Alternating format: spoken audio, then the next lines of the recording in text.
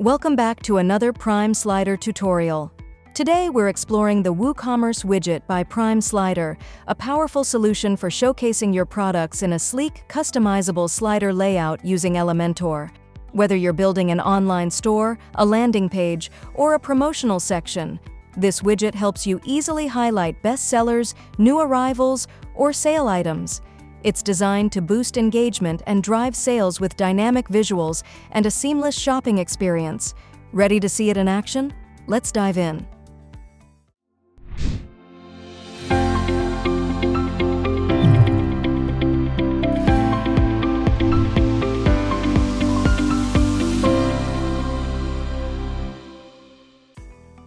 To get started with the WooCommerce widget, begin by typing WooCommerce into the search bar on the left-hand side of your Elementor editor.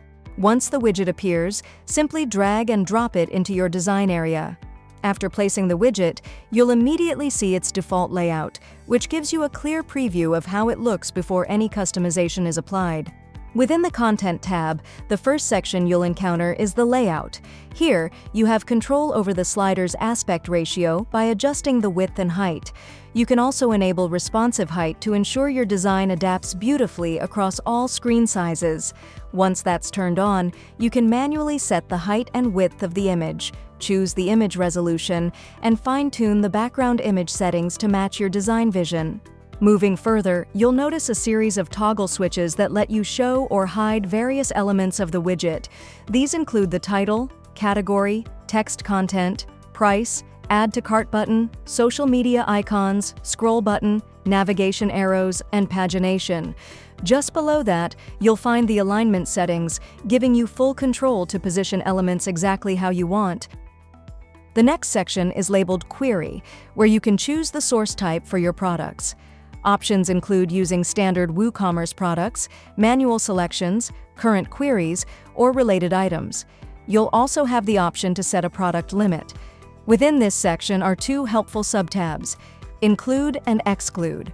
The Include option lets you handpick specific products to display in the slider, overriding other filters to highlight select items, perfect for promotions or featured content. In contrast, the Exclude option allows you to remove particular products from the slider, even if they match the general filters.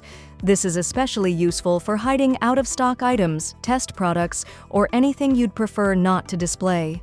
In the Social Link section, you can add popular platforms like Facebook, Twitter, and Instagram. More can be added as needed. When you open any social option, you'll see fields to add a title and a link.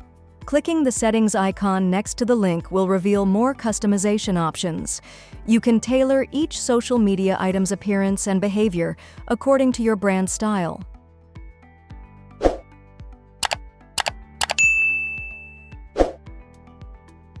The scroll down section allows you to create a smooth scrolling effect when the user clicks the scroll button.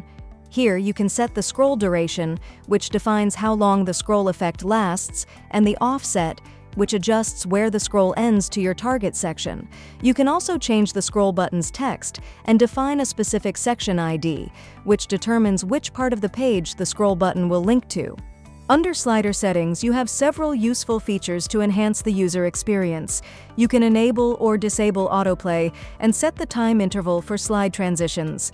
The Pause on Hover option lets the slider stop when the user hovers over it, which can be great for readability. You can also set the animation speed and decide whether the slider should loop continuously. Beyond these basics, there are additional sections like Advanced Animation and Reveal Effects, offering even more room for creative control. These can be customized freely depending on the visual tone you want to set. Once you've configured the content settings, it's time to head over to the Style tab for more visual adjustments. Starting with the Wrapper section, you can choose an overlay type and set the overlay color to enhance the visual mood of your slider. You can also adjust padding and margin settings for the content area to get the spacing just right. If needed, the maximum width of the content can be tailored here as well. In the Title section, you're able to set the width of the title text and choose a color that fits your design. The typography controls give you access to everything from font family and size to weight, style, transformation, and decoration. You can also refine line height, letter spacing, and word spacing to perfect the look and feel of your titles. Additional options like text stroke and title spacing are available at the bottom of the section to add even more polish. Moving on to the category section, you'll notice it's divided into two sub-tabs, Normal and Hover. In the Normal tab, you can adjust both the category text color and background color to match your design. You'll also have the flexibility to define the border style, including its width and color. Additionally, there are options to fine-tune the border radius and apply the desired padding. Further down, you'll find settings for typography and spacing, allowing you to tailor the appearance to suit your style.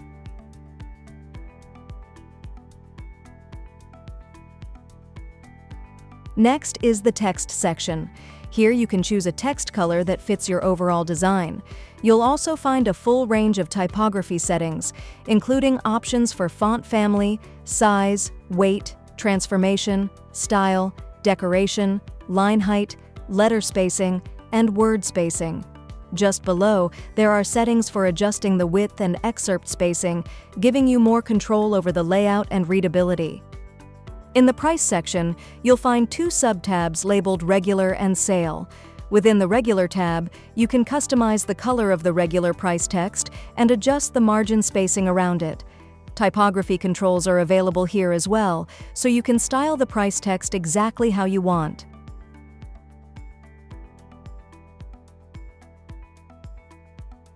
Switching over to the Sale tab, you can select a specific color for sale pricing and set the margin spacing.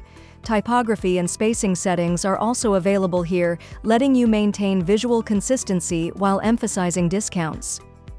The Add to Cart section is also split into Normal and Hover states. In the Normal view, you have full control over the button's text color and background color. You can also define the border's style, width, and color, along with customizing the border radius and padding to achieve the desired button shape.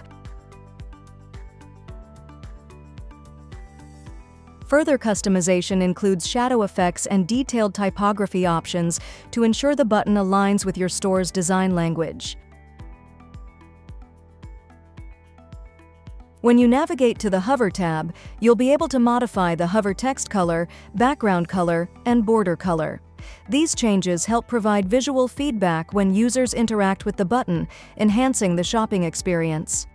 Next is the Quantity section. Here you can change the quantity field's text and background colors. You'll have full access to adjust border styling, including width and color, as well as define the border radius and padding.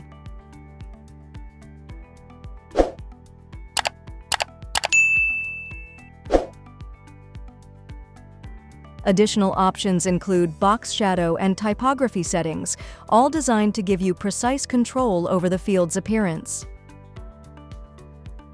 In the Social Link section, you'll again find Normal and Hover sub-tabs. The Normal tab allows you to set the link color and background, choose a border type, and refine the border radius and padding. You can also adjust the space between each icon, apply shadows, and configure typography settings. A unique feature here is the Offset option, which lets you reposition the social icons to fit your layout more precisely. Within the Hover tab, you can modify the hover color and background color for the social links. These customizations help provide smooth interaction feedback when visitors engage with your social icons. Now let's talk about the Scroll Down section. Just like previous sections, it includes Normal and Hover tabs. In the Normal tab, you can define the button color and customize its typography. You'll also find an Offset option that lets you position the button exactly where you want it. In the Hover tab, the available setting allows you to change the hover color for an interactive effect. Finally, we arrive at the Navigation section, which is also split into Normal and Hover sub-tabs. In the Normal tab, you can change the color and background color of the navigation arrows. You'll also be able to define the border style and radius. adjust padding, and configure both the arrow size and its offset position. Switching to the Hover sub-tab, you can set a different color for the arrows when hovered, along with customizing the background and border color for the hover state.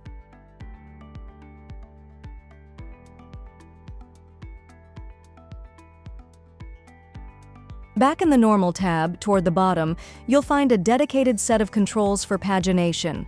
Here, you can define the pagination color, highlight the active color, adjust typography, control spacing between items, and apply offset positioning to align the navigation elements just right. And that's it! Once you've customized your product display and finalized the design, just hit the Save button and preview your work. That's how the WooCommerce Widget by Prime Slider makes it easy to create dynamic, eye-catching product showcases. With sleek animations, responsive controls, and a variety of layout options, you can present your products in a way that captures attention and elevates your store's design and user experience. If you found this tutorial helpful, don't forget to like this video, share it with fellow designers, and subscribe to our channel for more tutorials and tips. Hit the bell icon to stay updated with our latest content. See you in the next video.